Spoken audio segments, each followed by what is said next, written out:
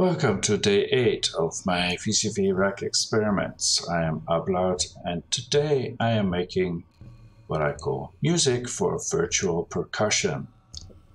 Yes, it is inspired by Steve Reich. What I'm doing here today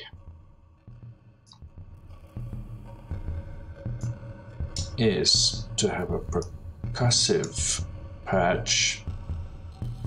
Basically I have two lines, one at the top and one at the bottom here, and as you may hear, they go out of phase. One is clocked to 80 BPM, although BPM Tools sees that as 80.5, and the other is clocked at 79 BPM, although BPM Tools here sees that as 79.8. Either way, they go out of phase, and that gives some interesting effects.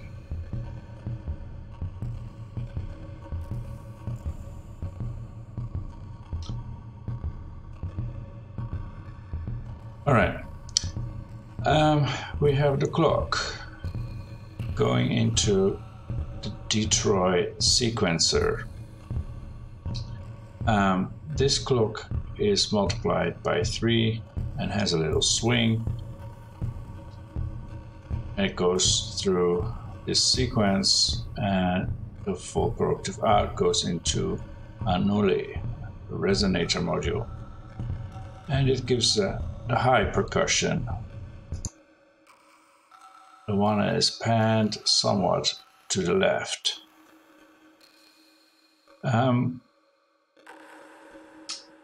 This drum is triggered also from this clock multiplied by 3, but goes through a Bernoulli gate, so that we have some variation there.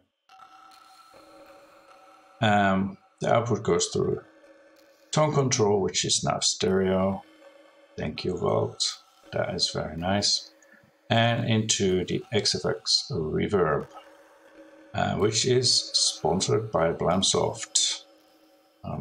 I'm getting this for free if I use it in my videos, which I'm doing now. As you can hear, it's a lovely, lush reverb. Really nice sound. Okay, that is one channel.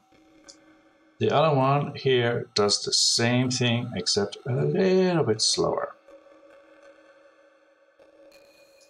and is panned somewhat to the right.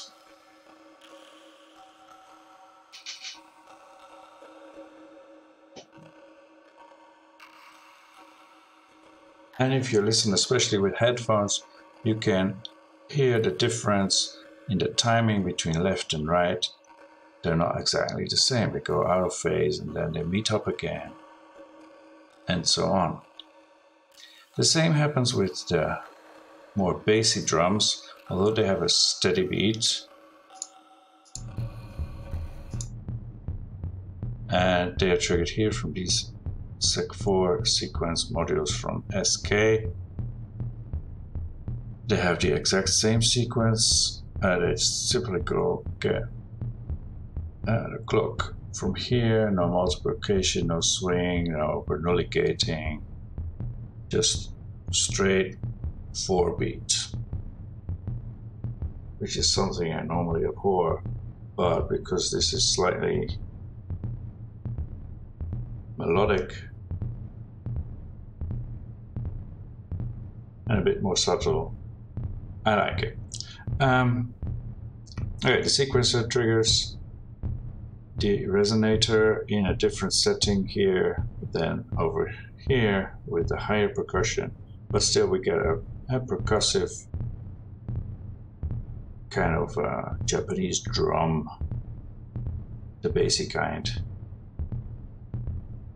and that kind of sound.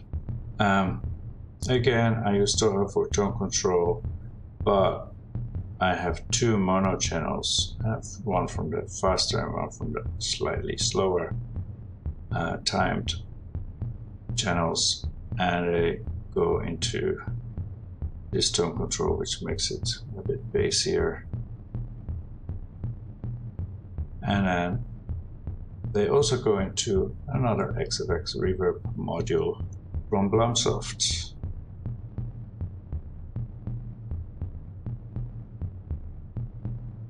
And this is mixed somewhat more subtly than the higher percussion, so that it doesn't get too muddy. And you can clearly hear they're completely panned. And right now they're out of phase. And then they will come back together again.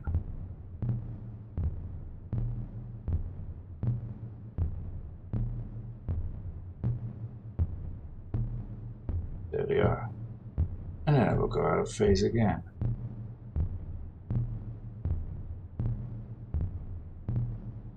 And the same thing with the higher percussion, although that may not be as clearly phasing as this more basic drum.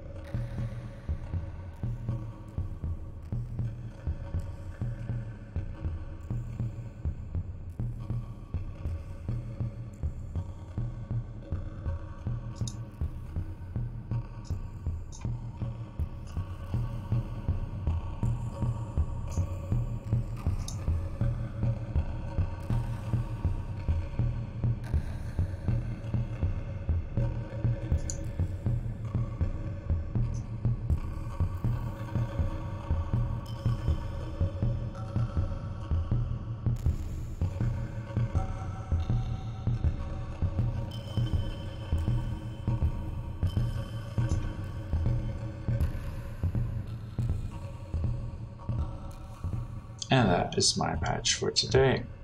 Thank you for tuning in, and check back again tomorrow.